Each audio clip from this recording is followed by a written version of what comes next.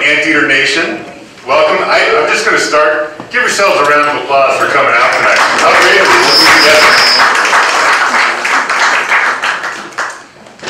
it? It is exceptionally great to say welcome Anteater Nation here in our nation's capital. I'm Executive Director of your UCI Alumni Association. Again, thrilled to be here and see so many friendly faces, so many new faces, but all anteaters. A very important common bond that we all share. I am a alumnus class of 2004, and we have alumni who just graduated. We have current students. We have alumni of all class years here. So that's see. But let's get to know everyone here in the audience. I'm going to do a quick show of hands, or show of zots. So when you go up, when you put your hand up, you're going to do a zot, okay?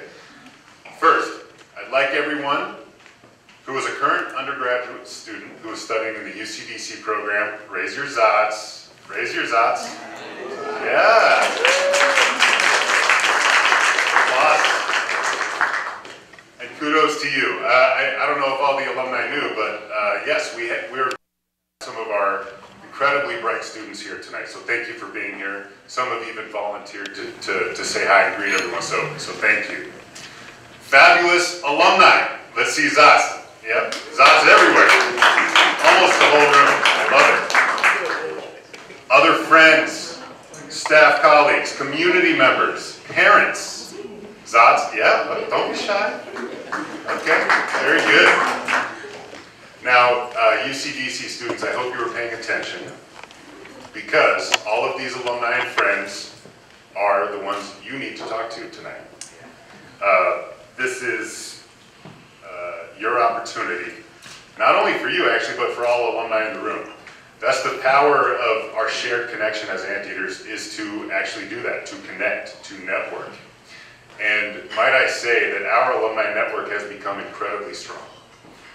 227,000 Anteater alumni around the world. Impressive, right? And those are folks who you share common bonds with. So put that networking to work tonight, especially students. These are the alumni who might open the door to an internship, to something, to some mentorship. And the great thing about Washington, D.C. is we have more than 2,000 Anteaters right here in the city, in the metro area. 2,000. It's a very big population for outside of California. So you all are in a great space. I applaud all of you for coming out tonight. And this will not be the last time for any of you, I'm sure. So it's with great joy that we're able to reconnect here in person for the first time since 2019. It has been a long haul for a lot of us. We have not been able to have a big in-person alumni gathering outside of Southern California at all. This is the first one. So I hope you feel special, because you are loved, and we're excited to be here. Another great part about Washington, D.C. is we have a wonderful alumni chapter here. Some of you know this. Some of you are going to learn about this chapter tonight. But we have an incredible group of volunteer leaders who head this alumni chapter, and I would like to acknowledge them for their hard work in keeping things going even during the course of the pandemic. And we have big plans for what future activities are going to be. So please, I'm going to give a few names and then we'll applaud afterwards.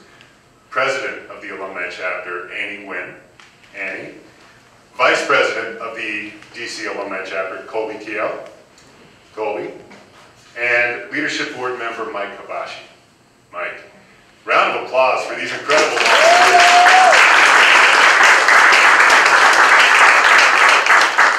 You'll learn more about the chapter tonight. A couple other very esteemed individuals I'd like to acknowledge. They're not the only chapter leaders here. There's an alumni chapter in most cities where you can find a lot of Anteaters. There's one here from the New York Alumni Chapter. President Pavan Lohia of the New York Alumni Chapter wanted to come down and say hi. Great to see you. And we are also very fortunate to have great leadership. Anteaters in the community, Anteaters in government.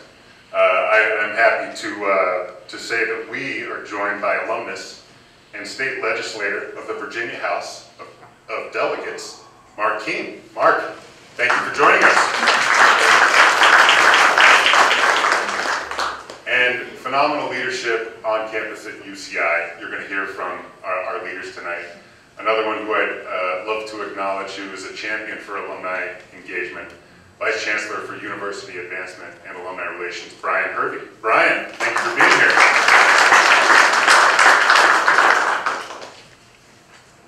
Now, we have a really great event for you tonight. I hope everyone is feeling good.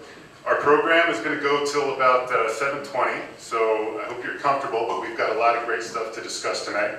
Then we're going to come back together and encourage everyone to do that networking over great refreshments, and we'll be here until about 8 o'clock. So let's make the most of the night, shall we? I'll encourage, at that point, every alum here to meet the aforementioned chapter leadership, and we'll talk more about that because we have volunteer opportunities for you to get involved and make your mark on growing the Washington Alumni Chapter. So stay tuned and get ready for that networking. Now at this time, it is my pleasure to bring us to the start of the program. And without further ado, please welcome the 6th Chancellor of UC Irvine, Dr. Howard Gillman.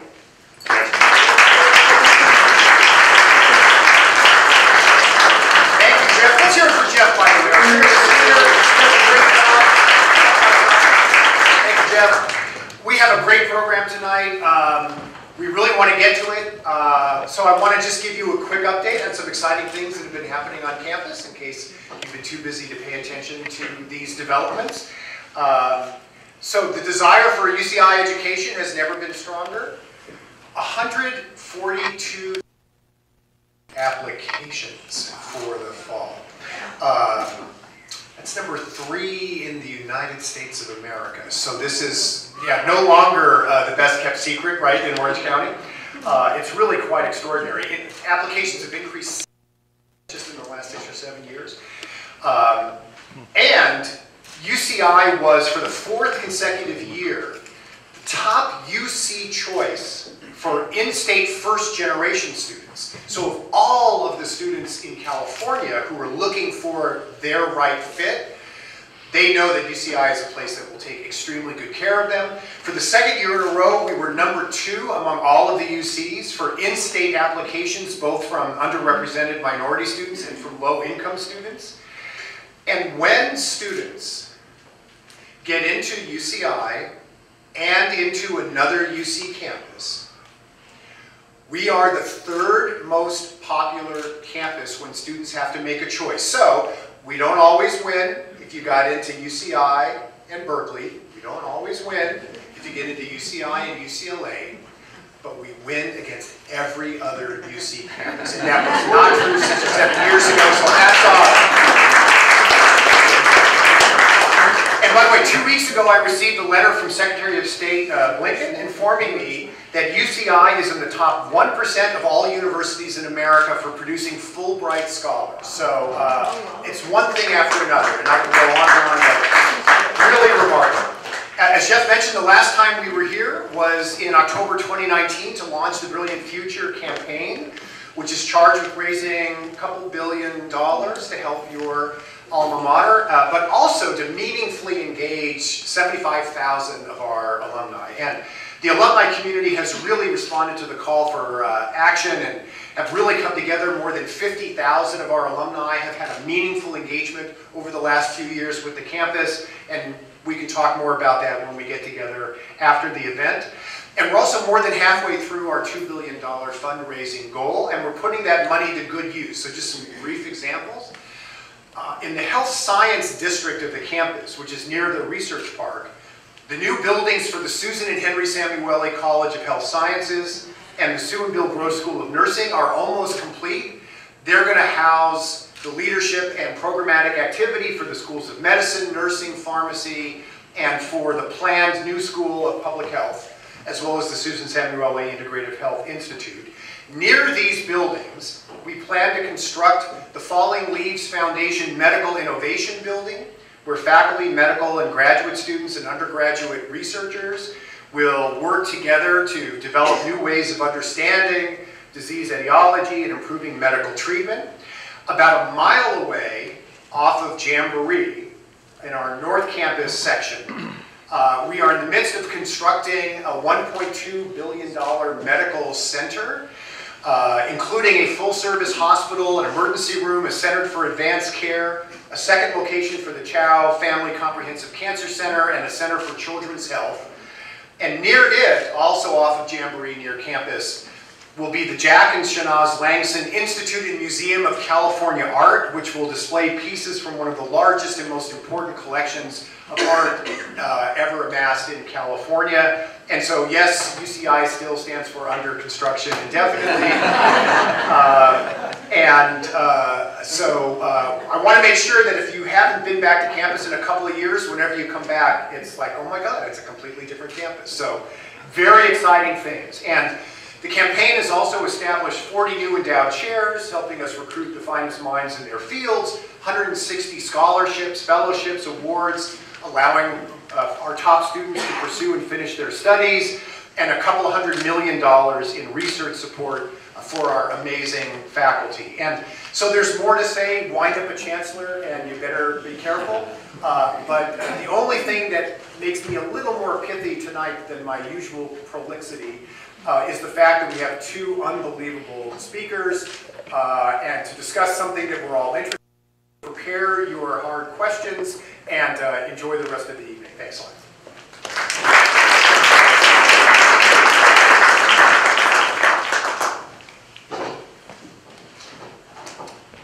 Thank you, Chancellor Gillman. And indeed, we do have two incredible speakers I am thrilled to introduce to you tonight, and let's jump in.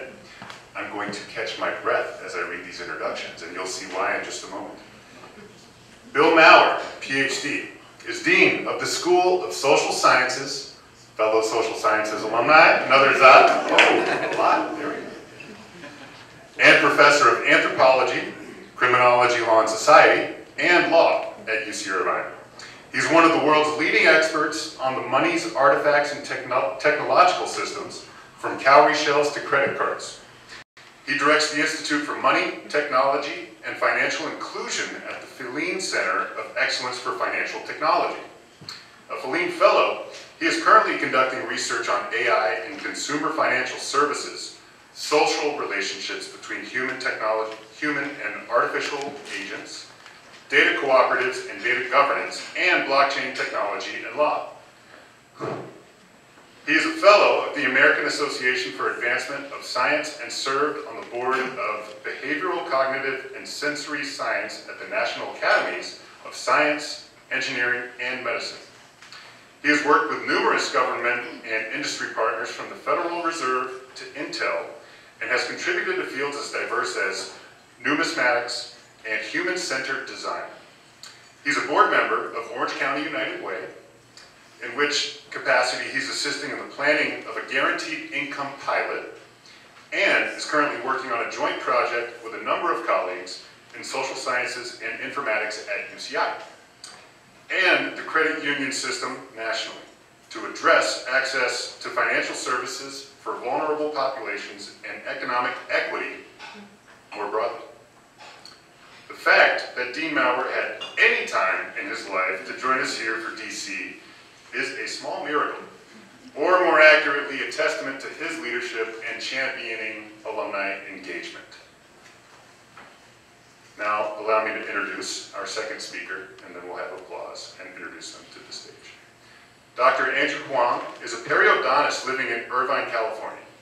He graduated from UCI for his Bachelor of Science in Biology, went to UCLA for his doctorate in dental surgery, before completing his master's in periodontology at Columbia University. He comes from a family of dentists, as both of his parents, sister, and brother-in-law are also dentists. Dr. Andrew has always been interested in technology after completing dental school.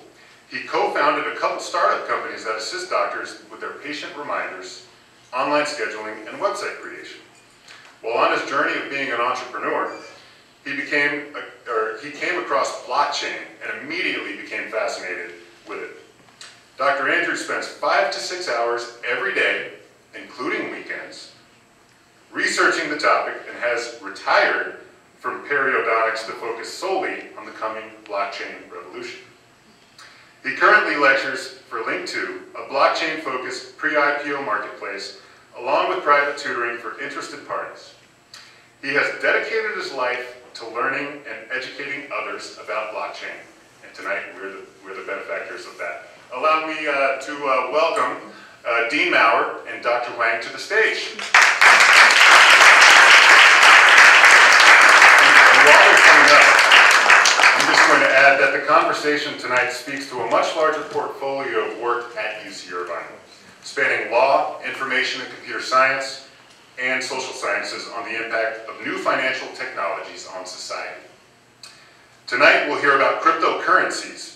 At Irvine, Dean Maurer and his colleagues from across the campus are currently working on a joint project with the credit union system nationally to address access to financial services for vulnerable populations and economic equity more broadly, among many other exciting projects. If you'd like to learn more, I am sure Dean Maurer would be delighted to talk to you during the Q&A, which we'll have after this program and later tonight. And now, without further ado, one more round of applause for our speakers. Thank you. Thank you so much, Jeff. Thank you, Chancellor. Thank you all for being here. It's great to see some familiar faces and to meet some new folks. And thanks to you for the lovely introduction. Now, what we're going to do is we're going to kind of go back and forth a little bit. Up here, we're going to start by talking about our own crypto journeys. They're a little different. Then I'm going to say a few words about, at a very high level, about what's been going on just in the first quarter of 2022. Because if you follow this space, there's been a lot of action. We'll switch gears a little bit then. I'll say some words about money, like what is money anyway, to set the stage for what is crypto anyway, where Andrew will take over for a bit. And then we're going to get into some of the responses to what's going on the part of governments around the world, and say a few words about the outlook for regulation, as well as for monetary competition and monetary governance more broadly. So that's basically the outline. We sort of rehearsed this a few times, but we've never actually done this dog and pony show together before, so bear with us, and thank you again. So Andrew, besides being a dentist, got really interested into crypto. So tell us a little bit about your crypto journey. Yeah. After I finished my long studies to become a dentist, which was, took a long time. I started a couple companies. And from there, as with any company, you need funding in order to become successful and grow. And during that journey, I was invited to a family office meeting where you have very wealthy individuals who essentially have their own private hedge funds working for them. And up until 2017, this meeting was in, I believe, the summer of 2017, I kept thinking that crypto, blockchain was just magic internet money. And I really just brushed it aside, and I really didn't believe in it, right? But when I went to that meeting, there was an executive from Coinbase there. And that really sparked my interest, because I was thinking, well, if these very wealthy people are now starting to get into blockchain, maybe I need to start learning about blockchain myself and kind of figure out what the fuss is all about. So I did come back home, and I started reading about Bitcoin specifically. And I read a paper about how Bitcoin works about 50 times, because it took me that many times before I really started understanding just the basics of how blockchain and crypto works. And all of a sudden, it just clicked in me that this might be the future of money. And there are so many applications of that besides just money. So immediately, now this is November of 2017, I invested $30,000 into crypto. And within a few months, I was able to turn that $30,000 into $5,000. Yeah, and that, of course, kind of sucked. But it was a blessing in disguise for me, because what happened was it allowed me the opportunity to dollar cost average in for the next 3 years of the bear market, which I can tell you how excruciating that was. And then finally, with the recent bull market, I was able to retire from periodontics and sell my practice. So I'm just full-time investing now as a crypto investor. But you're still cleaning teeth once a week. Yeah, I still work as a dental hygienist once a week. Still has that hedge there. Yeah, just because very wise. I didn't want to waste my education for so long, right? Originally, I was thinking about teaching at UCLA, but it was just too long of a drive. So, yeah, so I'd rather be doing this. Great, thank you. Well, so my crypto journey is a little different. I didn't have $30,000 to lose, but in 2009, shortly after the Satoshi white paper came out, which many of you know is the white paper that said, Bitcoin, a new electronic money, here's how it will work. I was sitting in a cafe with two of my then grad students, now PhDs, happily employed, working on stuff. And I get an email from a colleague of mine who I had worked with in Kenya on mobile phone-based money transfer systems in that country. And some of you may be familiar with these sorts of things. She was working at the State Department. She emails me the Satoshi white paper and says, what on earth is this? Is this like some sort of bad joke? Tell me what this is. So, I look at it with my grad students, we scratch our heads. I forward it to a colleague who was then at the Atlanta Fed. The Atlanta Federal Reserve has the Retail Payments Risk Center, which, like, you all should subscribe to their blog. It's really great. They're always on the lookout for new things in money and all the delightful ways we can be defrauded, all the risks they can pose, technological, hacking, or otherwise. I email it to her. She says, I have no idea what this is. She emails it to an undergrad RA that she has that term working for her. Within 24 hours, this young woman emails all of us back her analysis of the Satoshi white paper. She explains in very clear language what blockchain is, which we'll try to do ourselves in a little bit. She explains how she thinks crypto is going to work, how it will probably unfold, and she concluded with the sentence, this is never going to rise to the threshold of the Fed's area of regulatory concern. Right? It's never going to get big. Never going to get big. This is ridiculous. So here we are. Here we are where during the pandemic, in part because of this bull market, in part probably because of the pandemic and people at home, bored, doing things, the whole GameStop kind of explosion, blah, blah, blah, cryptocurrency market capitalization topped 1 trillion for the first time. And it has remained above that level ever since. And that's where we are right now. It is definitely at the Fed's threshold of regulatory concern. And we've seen, just in the first quarter of this year, a ton of things happen. So let me just kind of try to run down them real fast. January 20th, Eric Adams, new mayor of New York, says, I'm going to get paid in crypto. Okay? He ends up not actually getting paid in crypto because federal labor law says you have to be paid in dollars. So he gets his dollars and converts it into Bitcoin, whatever.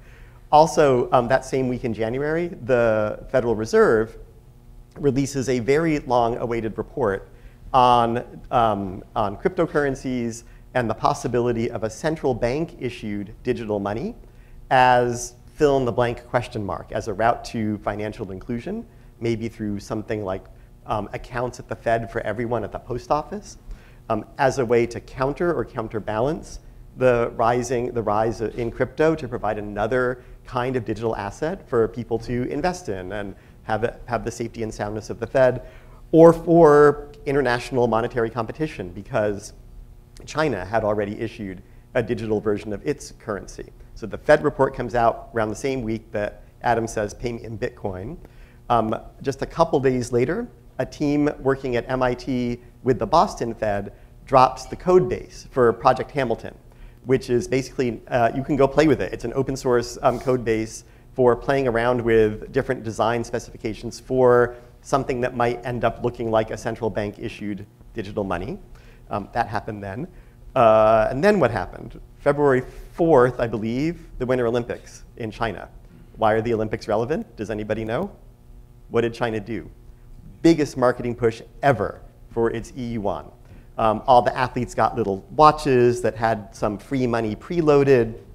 People who went to the games had the Chinese state-issued digital money directly tied into central bank accounts on little cards that were made to look like red envelopes, like digital hongbao, right, for gifting and all of that.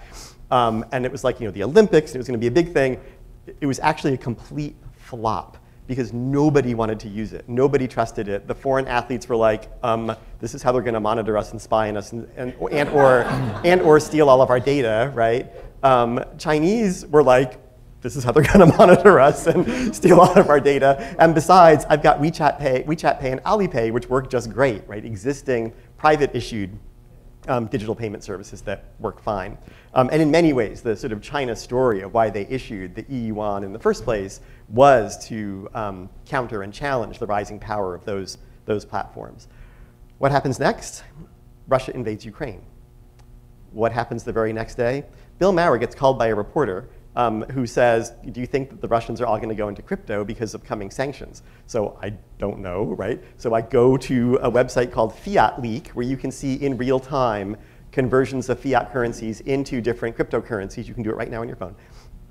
And I mean, I'm going to just be hyperbolic. Everybody in Russia was buying Tether, right? Which is like a super interesting choice, right? So there was a lot of people converting rubles into a cryptocurrency called Tether, which is a so-called stable coin whose value is supposedly tied to the US dollar. It is still, but it's unclear how that actually happens. It is supposedly backed by commercial paper, including most likely commercial real estate paper in China. I mean, so it's just all, like, just let's throw in all the risky things and then also have it be owned by a number of shell companies and questionable jurisdictions. But regardless, the Russians were buying Tether. So I reported this to my reporter friend. And almost immediately, the Ukraine government said, we need help, right? Send us money in Bitcoin. We will accept donations in crypto. Thereby opening a channel around the very kludgy, clunky international payment system to get direct aid from individuals around the world. And it happened, and it seems to have worked. March 1st, the state of Colorado said, we will start accepting taxes in cryptocurrency. Except, not really, except if you pay your tax in crypto, they immediately have to convert it using an unnamed, unspecified third-party platform into dollars, just again because of law. So I'll come back to that in a second. And then sort of the March 7th, I think it was 7th or 8th or 9th, I have the date, Andrew has it. The Biden administration finally issues its long-awaited executive order saying, hey, we need a whole-of-government approach right now ASAP on what we're going to do about both digital assets like cryptocurrencies and other associated kinds of digital assets, which we can talk about later, and also whether we need to get into the game of having our central bank issue a digital denomination, issue a central bank digital currency the way that China has. So wholly government approach. They called on all the agencies to submit reports within, I don't know, 60 days or some ridiculous time frame. The very next day, is there anybody from the Department of Labor here? Department of Labor was ready. The very next day, boom, they're like, please don't put these in your pension funds. This does not comply with ERISA, which is the Employee Retirement Investment something something Act, right? This is like way too volatile, and we don't want these things in our pension funds. Thank you very much, Department of Labor out, right? Mic drop.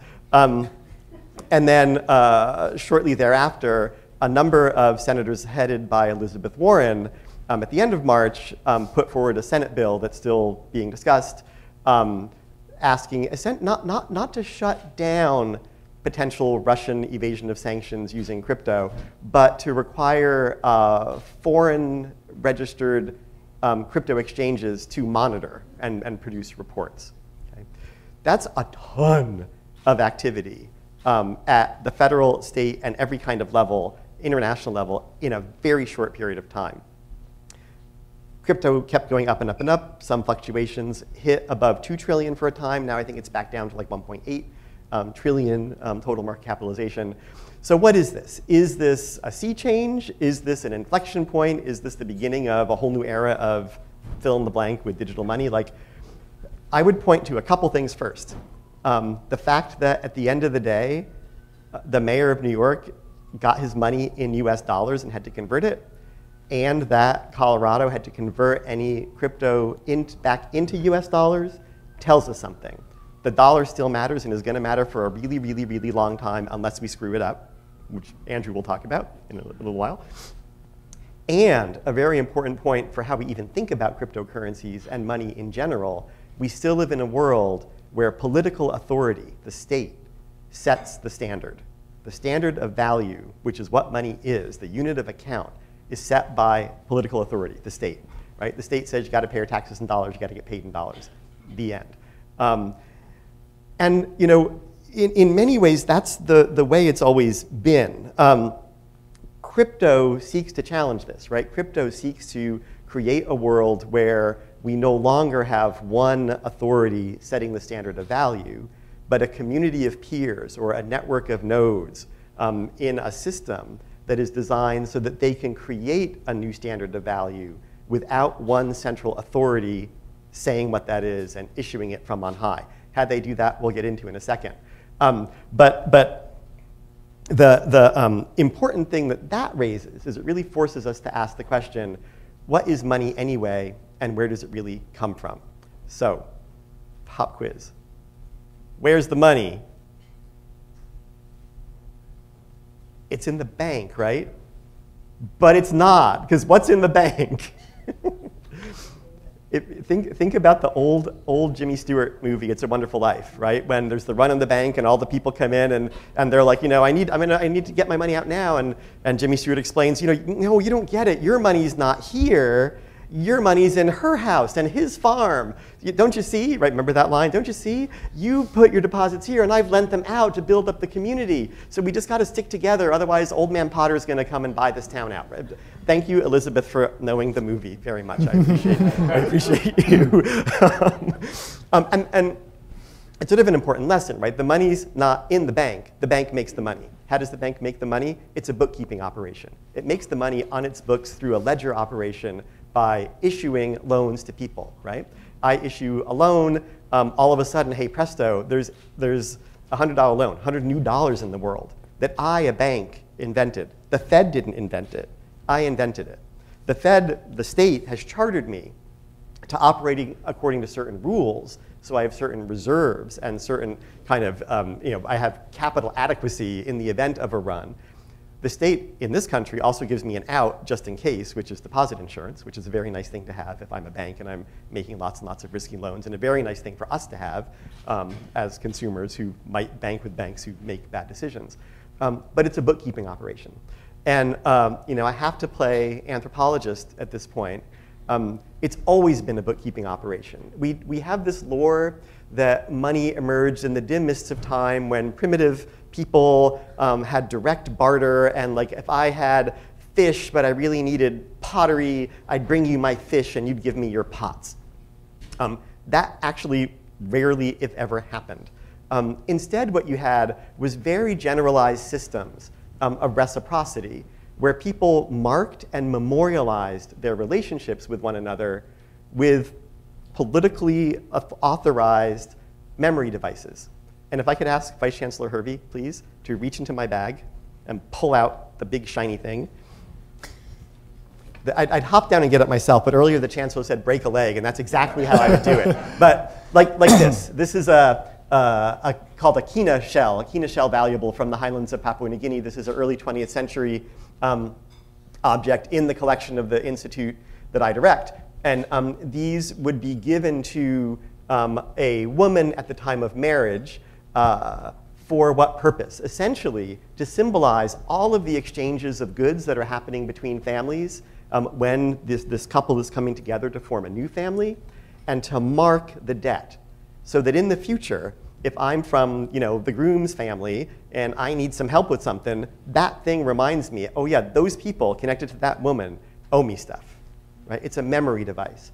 Early anthropologists saw things like this and said, oh, that must be their primitive money, and imagined that they were actually exchanging the shells, but they weren't exchanging the shells. The shells were just made visible at certain times when we had to remember that debt, when we had to remember that relationship. Thousands of years earlier, a whole other part of the world, you have similar systems of memory keeping. This is a replica. Don't worry, I did not steal this from the Smithsonian earlier today when we were there. In the ancient Near East, you had similar records of debt and credit recorded on clay, right, on cuneiform tablets like this. And these are basically kind of almost like futures contracts, right? Where this one in particular is all about getting a certain amount of beer and grain in the future in exchange for labor that a bunch of people are giving right now. Right? There's no token exchanged. It's all bookkeeping. In that case, with my shell, It's the kind of headman of the village who's the political authority who says, we're going to use those shells, people, to mark those relationships, right? It's still coming from the political authority. In this case, it's your scribes and the heads of your sort of political religious organization that's saying, we're going to keep track this way. There was silver and gold and all of that circulating, but more as tribute, right? This is the real thing. That's the fake thing. That's the on the side thing. Later on, folks ruling these sorts of city-states and empires would start issuing small ingots, small tokens in precious metal, but mainly as a way of extending their political authority, right? You belong to my state, have one of these. And by the way, in 7 years, you're gonna have to give me 7 back, right? So to direct that flow of tribute, to get those taxes back in and consolidate my authority. Now, what's interesting about this, besides that it's fun as an anthropologist to whip a cuneiform tablet out of your pocket for me, is the early Bitcoin people sort of got that, right? Now, the problem is we're so distracted in the cryptocurrency world by all the words, all of the metaphors. None of them work, right? We use the word coin, we use the word token, we talk about wallets and addresses, but that's not actually, like, existentially what it all is. Fundamentally, it's a bookkeeping operation. Fundamentally, it's a set of distributed digital ledgers through which a network of peers validates transactions to the network whenever someone posts it or requests it. You don't own a Bitcoin. What you own is essentially like rights to an assignable space on a digital ledger, which then can be signed over to someone else. Think of it as, I don't know if anybody, you got to help me, Howard. This used to be a thing. Who's old enough here to remember the? Well, I mean, I'll have all these like students in front of me. I only see them. Do you remember how you used to be able, you get a check made out to you, and you'd sign it over to someone else, and then they'd sign it over to someone else, and then they'd sign it over to someone else, thank you. It's more like that than it is like, here's my Bitcoin, Jeff, catch, right? It's more like that sort of signing over rights. They understood that. They understood that it was a bookkeeping thing. They understood that through a decentralized bookkeeping system, they could create potentially a new source of value separate from the centralized ledgers authorized by the state and managed by banks. But I think that one of the reasons why crypto remains so hard to get and why people make really stupid decisions about it sometimes is because of all those metaphors of coin and whatever. And even the way that it gets visualized is always, Bitcoin is always like a gold coin with a B on it. No, that's not what it is. So that's my little bringing us up to how distributed ledgers work. And I think Andrew's going to say a bit more on that topic. Yeah. I'd like to start by first talking about how our current system works, right? Let's say I want to send Bill $100. Well, there's a bank in the middle that works as an intermediary between us. It is the only entity that has the ledger that, from the bookkeeping that you're talking about, that has the ledger system that can authorize that, hey, I have the $100 that I want to send to Bill. So therefore, only the bank can verify and validate the transaction. But when we're talking about Bitcoin and blockchain, what the Bitcoin network does is anyone in the world can go online and download a copy of the Bitcoin network, the Bitcoin ledger. And by doing so, now you can have peer-to-peer validation and verification of all the transactions within the network without needing a central authority, right? So now I can send $100 to Bill through Bitcoin, and it's just validated through the community. And the community competes to see who validates the transaction first, and whoever validates it first gets a little bit of Bitcoin in return, right? So Bitcoin and blockchain essentially also decentralizes the power away from a central authority and gives it back to the peers. Thank you. Yeah, so in effect, what happens is, in a crypto world, I say, I'm going to sign over a Bitcoin to Andrew, and I post that to the network. And it's not really everyone in the network, but like a lot of people in the network. They're not even people, they're computers. They're not even computers, they're giant server farms. What they all start to do is imagine that check again with all the signatures on it.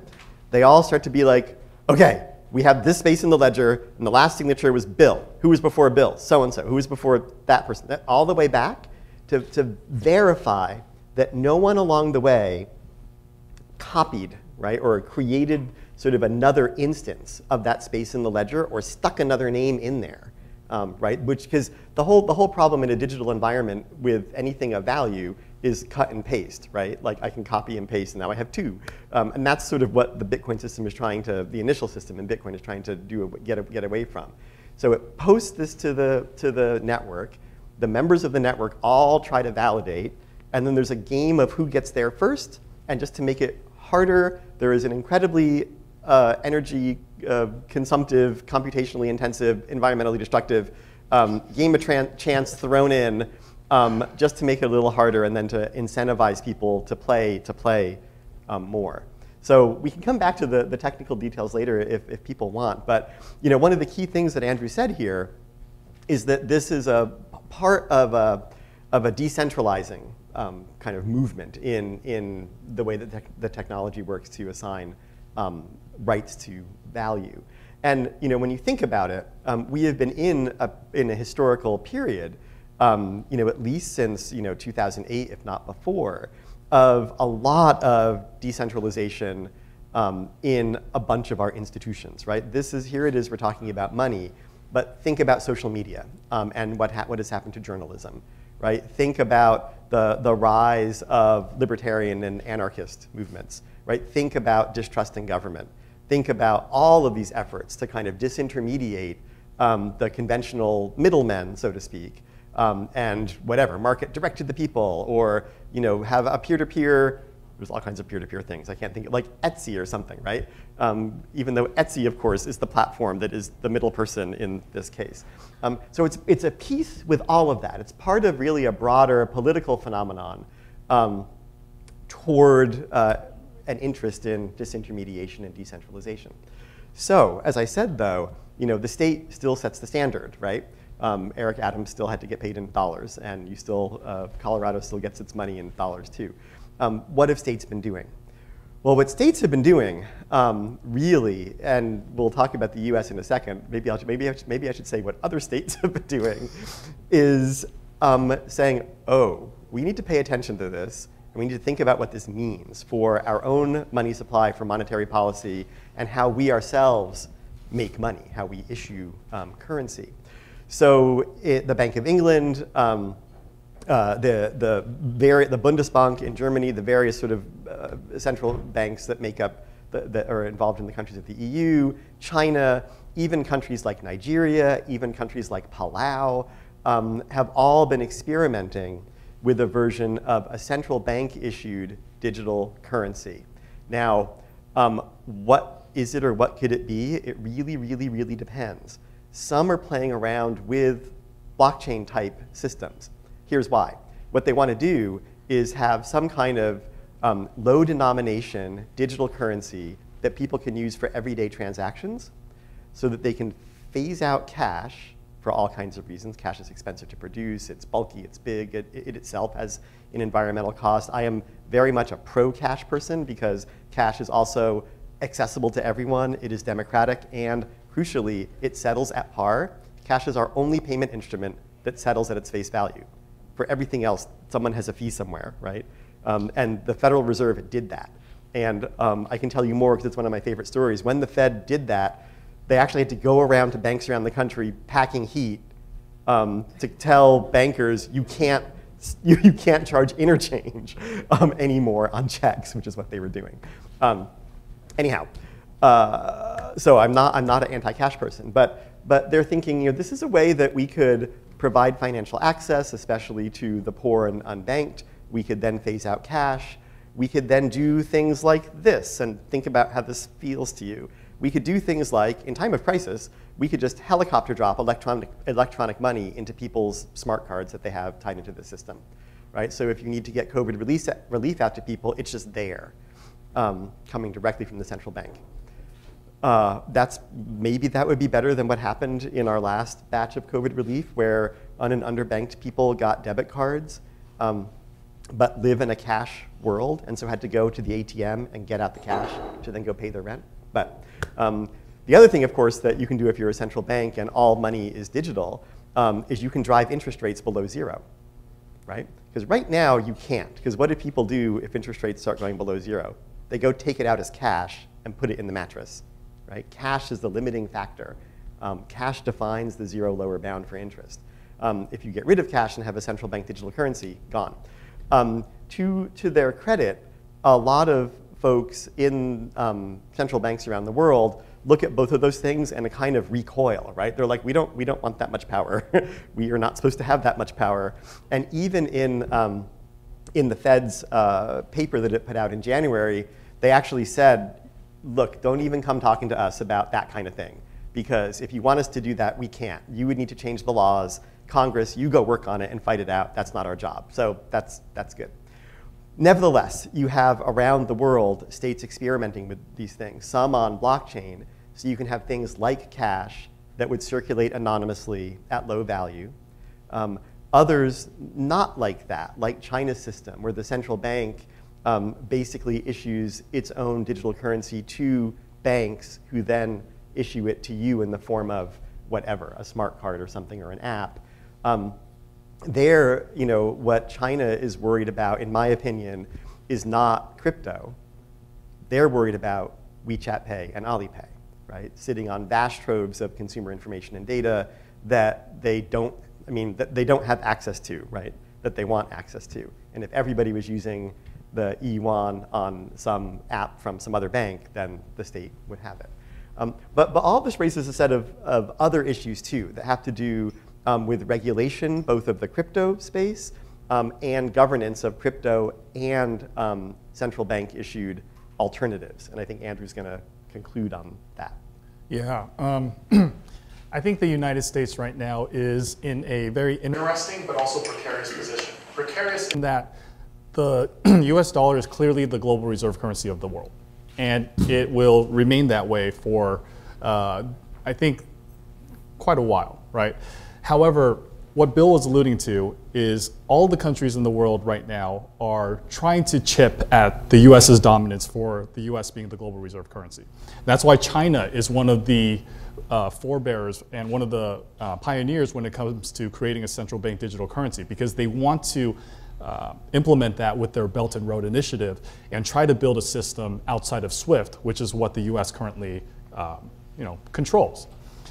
Same with like Russia, right? Russia is very pro-cryptocurrency ever since the Ukraine war because of the sanctions, right? They need another way, another outlet to bring money into their country.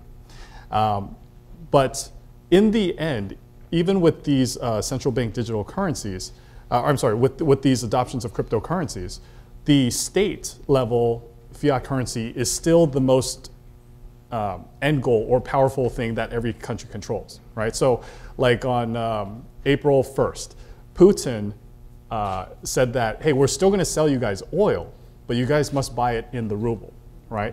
And that was very important because that literally brought the ruble back from the, it's dropped from 50% since the Ukraine war back to where it was pre-war. So the United States needs to get on board with this. And I think another metaphor is they need to be a little bit more Apple, be a little more like Apple, where they are able to cannibalize their own devices like the iPod, right? That was obviously one of their best-selling devices and not be worried about going to the next generation of like the iPhone. The US needs to adopt central bank digital currencies and have clear regulatory guidelines so the United States can maintain the leader, maintain as the leader and foster innovation in this country so the wealth of cryptocurrencies stays also within the country. I mean, it's really a question of sort of whoever builds the infrastructure wins the platform war, kind of, right? And right now, China is building the infrastructure for digital currency, and other countries are like, okay, that's fine. We'll just innovate on top of that. Which then, what happens to the dollar? So I think we leave you with that hopeful note. Sorry, and we'll entertain questions of all kinds. Hi, I just Matt Lappin, alumni from I forget what year now, 96, I think. Touching on the foreign policy piece, because this is DC, so I have to ask the question. Given that there is this obvious interest of the U.S. government for like statecraft, whether it's foreign policy or international economics, to maintain the supremacy of the dollar, but also given, as you say, the platform wars, we might be a little bit behind. Where are you seeing right now, other than say the Elizabeth Warren letter talking about regulating, sanctions monitoring, I guess, or sanctions evasion? What are you seeing right now coming out on that front? Is there stasis? Is there movement? Is something happening? Sorry. Yeah. We've been sort of talking about this for the past couple of days. Nothing. The usual. One would think that everything happening with Russia would scramble politics a little bit better than it seems to be around some of these questions. It does very. It's just so interesting to see what's happened just in the past few months. Like, all of a sudden, everybody knows what SWIFT is, right? And nobody knew what it was before. And everyone's like, oh, there's this thing, really? And, it's this communications network that you can just shut off banks from? We did not know that. Is that a good thing or a bad thing? Who should control? Who has that power? Blah, blah, blah. As long as things like that work in the interests of the United States, I think that politicians are content to just let things go. I think it was great that the Biden folks said, we really need a whole of government approach right now to this problem. Every single agency, get on it, work on this, figure out what we need to know. Where will it go? Really hard to say. I mean, I think that there will certainly be some more action by the CFPB and the SEC. By the CFPB because of the obvious consumer finance protection issues that are involved with a lot of the garbage that's out there. With the SEC, because sometimes these things look a lot like securities, right? I mean, if I say, buy my token and you've got a stake in my startup that doesn't exist, that's a security. I mean, that's, right? That's the old what was the guy's name? The Orange Grove guy? The Howey test? Yeah, Howey test. Right, the Howey test. Anyway, a guy with oranges in Florida. You could buy some, but they didn't exist. Which led to some of the beginnings of SEC regulation around securities. But do you think that there's going to be any action? I'm hopeful, but I do think it'll take time. One of the main barriers is simply that we don't have enough education and knowledge about the blockchain space. And that's why I really hope to motivate our politicians to understand that this really is a national security threat if we don't align our interest with crypto and foster the innovation that is existing in this country. And yeah, I really do hope that we can kind of like in the internet years in the 1990s, we had great regulatory clarity and great regulations. So then the internet industry really thrived in this country. But we're not seeing that right now with crypto in this country. And it's still, I mean, I would just add, like at the state level, because of our system, the way that it is, the expert is there on federal systems, it's so Wild Westy right now. So you have some state governors and legislatures rushing to be like, we're the crypto beachhead, come here. You need laws, just give them to us and we'll pass them. That's probably not the way to go, right? I mean, that really is just sort of folks wanting to look like they're the tech innovation beach hub, attract talent or whatever to their state, maybe, but also just have a bunch of get-rich-quick schemes that are going to hurt a lot of people, I think. I have a question. Where are you? Oh, there. I'm here. Hi, Chandra Middleton. I graduated last year.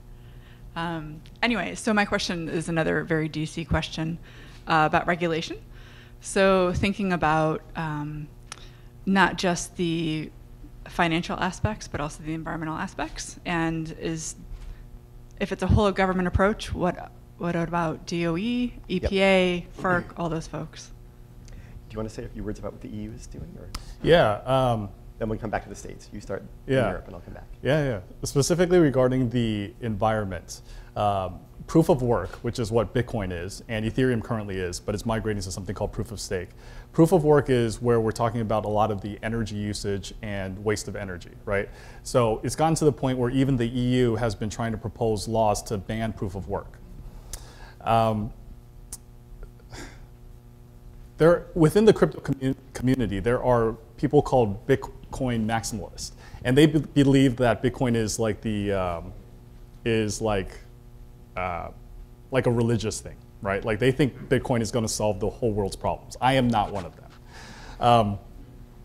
And they think that the energy usage of Bitcoin is actually a feature and not a flaw. So it'll be very difficult to see whether we're able to convince the Bitcoin people to change to a different consensus mechanism in order to alleviate the energy concerns. But as of right now, it doesn't seem like Bitcoin will go towards that route, which is obviously a concern when you're using as much electricity as multiple small countries combined. Let me just clarify for those who don't know. Proof of work is a thing that actually comes from the early days of email. And what proof of work is that business where I said you're rushing to be the first person to verify the transaction, but you're also playing this stupid game on the side, this game of chance that gobbles up all the energy. That originated in email. The early problem of email was, I mean, we have spam now. In the early days of email, it was like spam galore.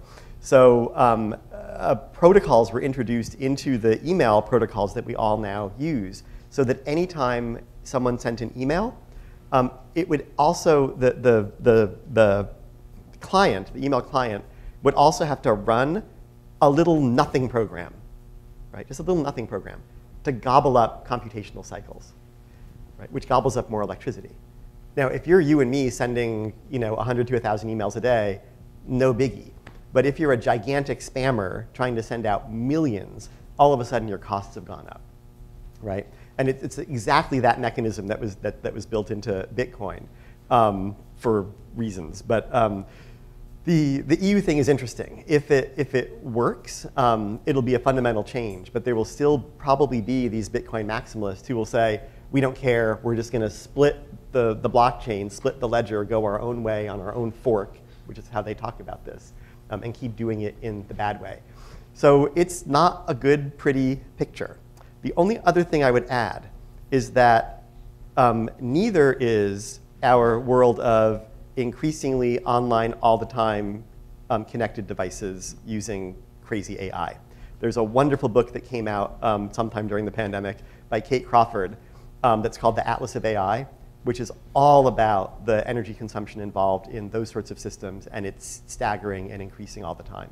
So all of which is to say, it's really, really bad. There's a whole lot of bad, Chandra. I'm sorry. And it's going to take a lot of attention to make it less bad. There needs to be something, there needs to be more of something like a lead system for these sorts of things.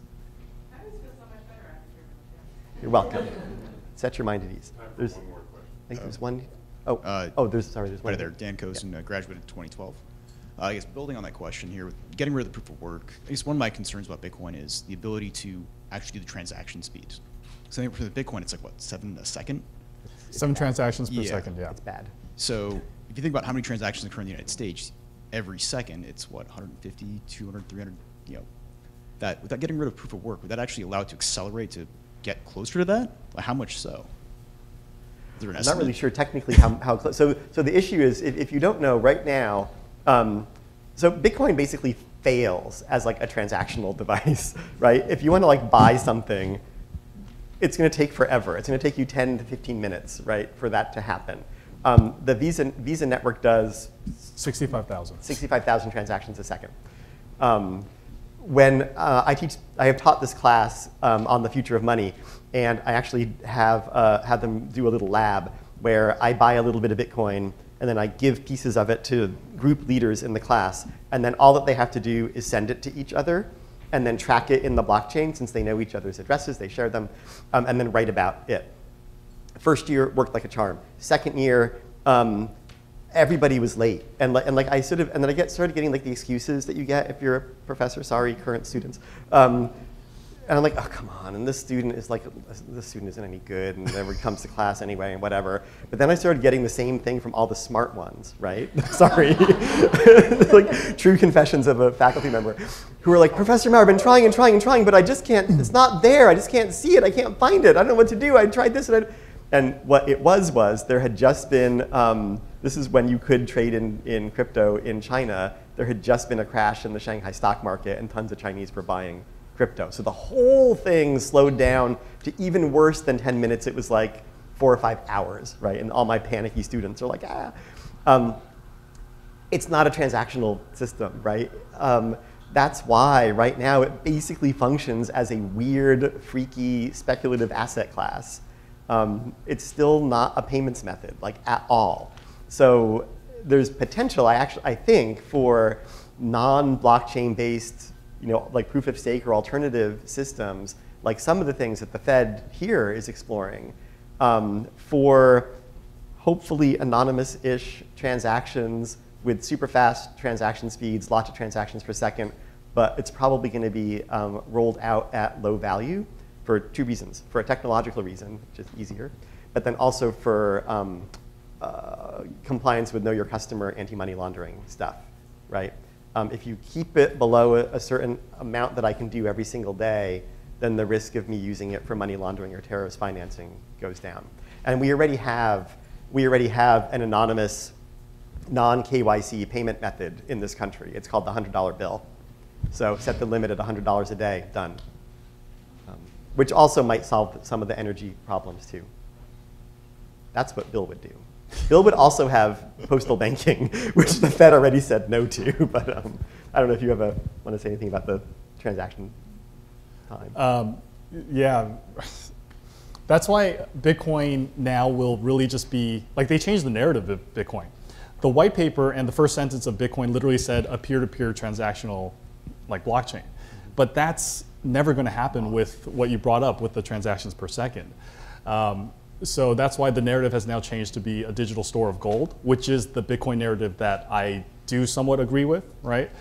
You do see certain countries like building on that narrative, like maybe El Salvador and potentially Panama, Uruguay are all talking about adopting something similar. But as a currency, it will probably not be there, even with the advent of the Lightning Network, right? Which is something that Bitcoiners are trying to talk about. Because the Lightning Network just mimics the current existing financial system and the same flaws of it, like pre-funding, nostro vostro accounts.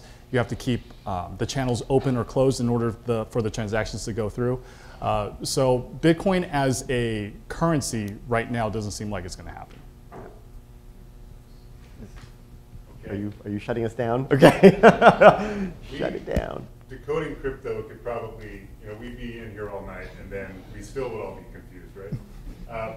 We'll continue the conversation. How about that? Great. In the reception. Round of applause for Maurer.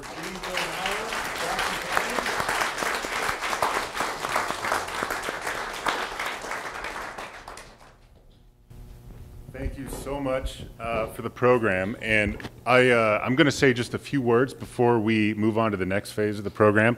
But yes, lots of great thought. Hopefully we can all continue the conversation and have more questions afterwards. And now I am at the point where it's me and the bar behind me and the new food stations. So I'll try to keep it quick, but we do have a call to action that's very important. So back to what I was discussing earlier. We have now the chance, now that we're in person, we're together, we're meeting to strengthen your alumni network here in Washington, D.C. I encourage you to talk with Annie, Colby, and Mike, chapter leaders. Get involved. We have new sign-up sheets at the front table. I encourage you to sign up. We have some alumni spirit packs for some lucky individuals who do get involved with the chapter. But we have gifts for everyone here. So be sure to stop by the reception table before you leave. But we're not leaving yet. We're in here and we've got food and we've got drinks, so enjoy yourselves. I want to also introduce a few other important colleagues who are here, other phenomenal resources who you may want to talk to. There were a lot of social sciences majors here. Dean Maurer, obviously head of the school. But we're joined by great colleagues Tracy Arcuri and Liz Cottaspati. Wave your hands. Thank you for being here. They would love to talk to you. And another great colleague from UCI, Alberto Sandoval. Alberto in the back. He is our Director of Federal Relations, Senior Directors. Thank you for joining, Alberto. There are other ways you can engage as well. You can be a mentor to students or alumni on the Anteater Network. Easy to join, literature up there.